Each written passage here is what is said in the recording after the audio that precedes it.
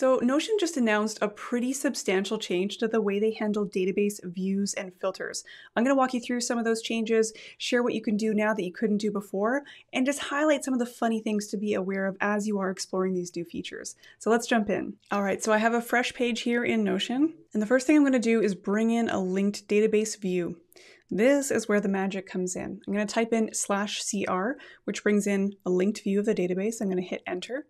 And you'll notice now that you are prompted to choose a data source. This is exciting because now you can actually mix different database sources into one linked database view. Just to show you what this looks like, I am going to pull in the library data source. And you can see here, there's a number of different views. So it's giving me the option to pull in existing views from the original database. And what's interesting here is I can actually kind of scan through all of the different views that are on the original version of this database. I'm going to click on online courses. So you'll notice there's slightly different features here than you would have seen before. I can click on layout and I can switch from table view to any of these other views. I'm going to leave it on table for now and just show you again what is really cool about these new features. One fun thing that I can do is you can now hide the database title. This can be pretty handy for a number of reasons and really can clean up your pages. Now let's add another filter for only things that I've saved in the last year, maybe, or the last month.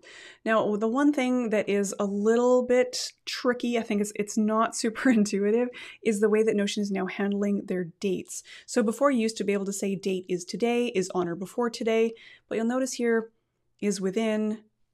I can't choose the past week, the past month.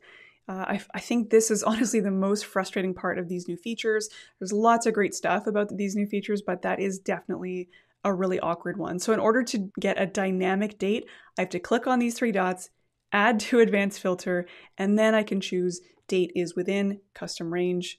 I can say the past year. Now I'm going to mix a different database into this view.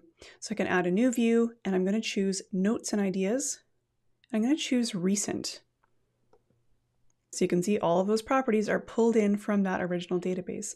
So now I am mixing multiple databases into one singular linked database instance. This is so handy because now you can do things like show your tasks, projects, goals inside of one linked instance, and it really cleans up your pages. So this is just one example. So what I'm going to do is pull in my journal, and I'm going to pull in today.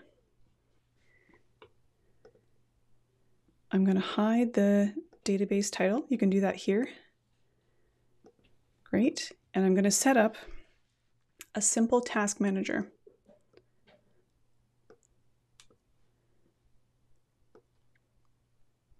So I'm creating a column with my journal on the left, and now I want to bring in another linked database, and I'm going to choose actions, and I'm going to choose my tasks because this one's already filtered to me.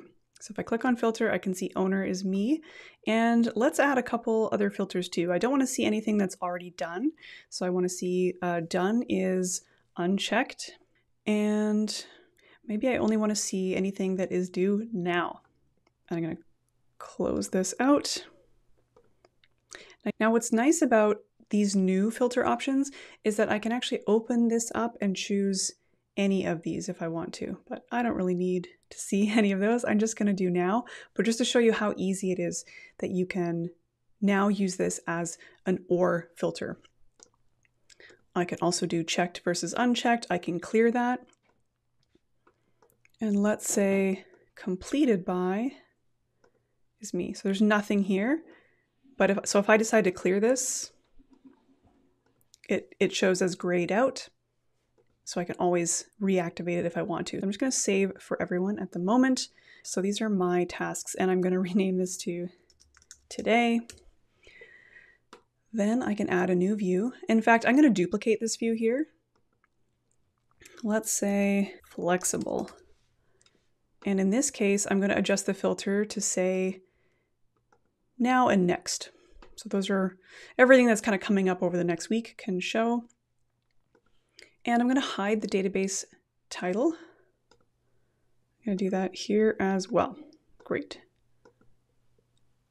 And you'll see that I can click on filter to show the filters or hide them quickly. So these are all my tasks today, flexible.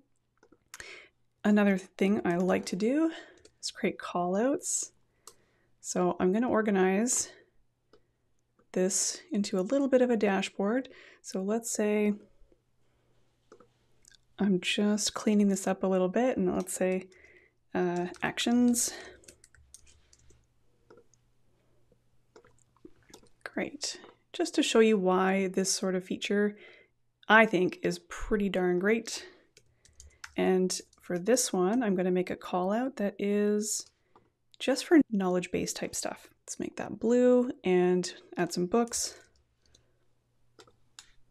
And then I can drag this into here. So now I've got library items, and I'm going to hide this as well since it's already in the title here. Online courses. Again, these could just be active courses that I'm taking. And then I'm going to rename this to notes. Notes and ideas. Great. Great. So now all my knowledge related stuff is kind of tucked together and all my actions are here. So now I have a simple page where I can manage all this together. I can also now add projects. So let's add projects, and I can add all projects. Maybe I just want to filter this to owner is me, and status, maybe status is active. I can kind of decide how I want to view these projects. I could say show me only front burner projects or active projects, and I'm going to hide that database title again. So now I've got, and today, again, I might rename this and say today's actions. And then again, flexible, or you could do something like deep work, and you could filter that only by things that are considered deep work, or low-hanging fruit. Anything that's 1 Pomodoro or less could go in there. So you give yourself some options now for how you might want to view that data in a more helpful way.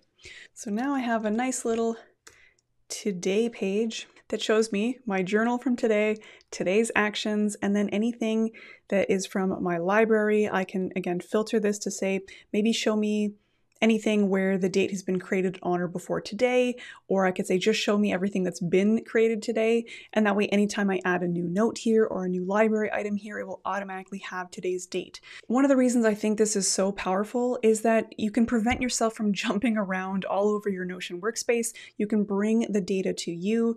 So again, I've got all of my actions, my projects, everything is one click away, my knowledge garden. In fact, I might even go and add our documentation database so that I don't even have to jump in there. Great. Now I can say docs. So now we've got online courses, documents, notes and ideas, and just a quick note that at some point when you have too many views, Notion will start to tuck them away. So sometimes keeping those names shorter is ideal.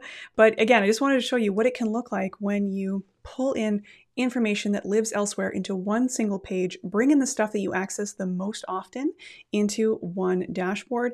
It's going to make your life so much easier. So I'm pretty excited about these changes. You know, I do think some of these filters are going to take a little bit of getting used to. I do encourage you to play. It's a lot more powerful. Overall, I'm very impressed with the new features. Being able to combine multiple databases into one view is pretty incredible. Do you think there's some clunkiness around the filtering? I do hope Notion does improve that, but it's still a leap ahead, I think, than some of the previous features. So there you have it. Those are Notion's new database features. I'm excited to hear how you are using them in your workspace. If there's anything you're not sure about, confused, want us to go deeper on, definitely let me know in the comments below. And my friend Kat Mulvihill and I are going to do a live stream exploring the different ways that we have been using it in our workspaces. So we'll be going even deeper into some of these features. I hope that you enjoyed this video. Let me know what you want to see next. Don't hesitate to drop in the comments what you would love to see more of. Thanks for watching, and until next time.